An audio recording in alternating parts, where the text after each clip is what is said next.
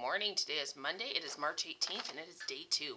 I would like to begin by giving thanks for the traditional and ancestral territory that is our meeting ground today. We acknowledge the many First Nations, Métis and Inuit, whose footsteps have marked these lands for generations. We are grateful for the stewardship and teachings of elders and traditional knowledge keepers, and the efforts of youth and individuals who continue to protect land and language. Please take this time to acknowledge the caretakers of the land, the First Nations, Métis and Inuit, and those who share and contribute to the land, the four-legged, two-legged, fin-feathered crawlers, trees, plants, water, sun, and moon. This reading is an acknowledgement of the historical relationship between Indigenous and non-Indigenous communities on Turtle Island, and is a call to action to walk together towards reconciliation. Okay, I've got a bunch of stuff for this week. It is the week before spring break. There is no school next week. In fact, we don't see you back until April after Easter. So today is PJ Day. Tomorrow's Twin Day. Wednesday, dress like a teacher, or if you're a teacher, dress like a student. On Thursday, Jersey Day, and Friday is a flashback day.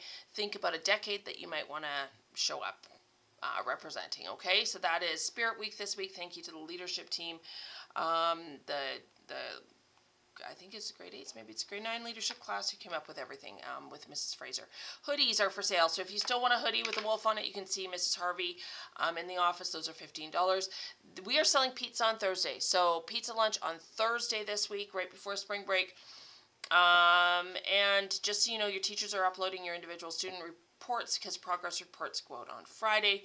At lunch, we've got intramurals. This is going to be the last week for intramurals, second half with Lewis. After school drumline dance club, Rosetta Project, and we have school council if any parents are interested, okay? So that is what's on the agenda for today. As we step into the rest of this week, there's no Wise Guys on Wednesday. I'll talk about that tomorrow. We have the Sexual Assault Center, so SACE is coming out to present lessons to all students on Thursday. As well, sexual health lessons will be taught in April. If you do not want to participate, if that is something your parents do not want from you, you need to get a form from Mrs. Harvey, and you need to get that signed and brought back, okay? Super, super important.